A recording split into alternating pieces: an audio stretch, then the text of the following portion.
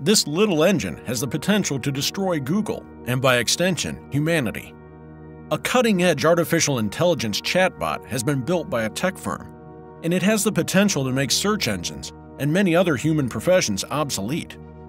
Launched only last week by the OpenAI firm, ChatGPT's sophisticated features have already attracted over 1 million users across the globe. These features include the ability to instantly compose everything from difficult essays and computer code to marketing presentations and interior design ideas. Poetry and comedy are no challenge for it, a skill that was formerly supposed to be exclusive to humans. Because of its features, ChatGPT has caused some worry that Google's internet search monopoly may not last forever.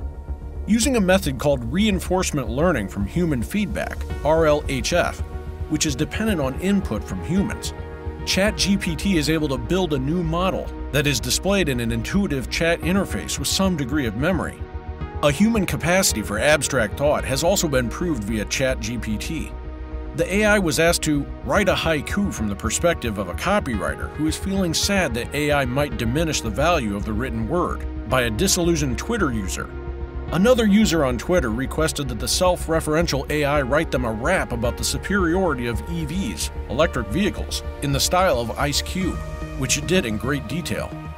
Meanwhile, a creative programmer, Michelle Huang, created a replica of her younger self by feeding passages from her journal to a similar AI system, GPT-3. With the advent of ChatGPT, you may wonder, what youngster would ever complete homework again? Television host Liv Boeree stated that the bot can create elaborate writings on the fly. Because of its extraordinary capabilities, ChatGPT has the potential to radically alter the economy by taking over tasks traditionally performed by people, such as website development, architecture, and journalism.